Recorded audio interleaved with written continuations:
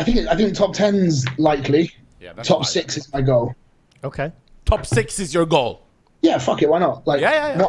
Why not? Like, It's a top 3 Arnold. Well, I'm not going to make the same mistake twice. I'm working towards top 4. That's my, like.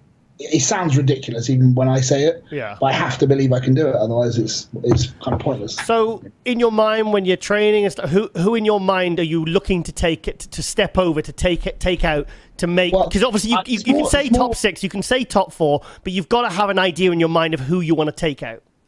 I think I can take everyone out. I don't think I can beat Brandon. I don't think I can beat Roden, and I don't think I can beat Bonac. Okay. Because everyone else is fair game.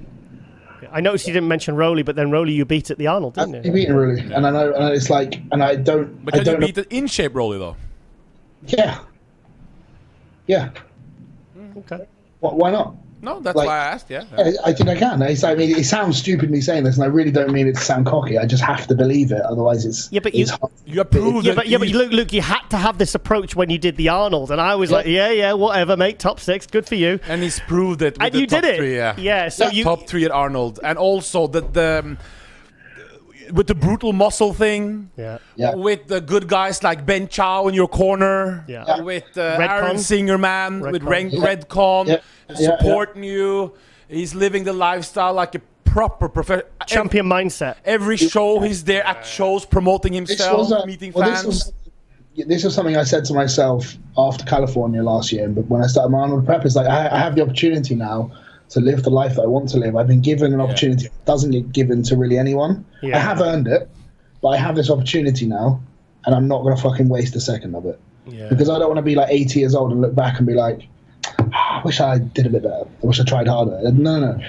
I consider what I have now as a gift, and it's like I've had people in this industry that know far more than me tell me things about my potential.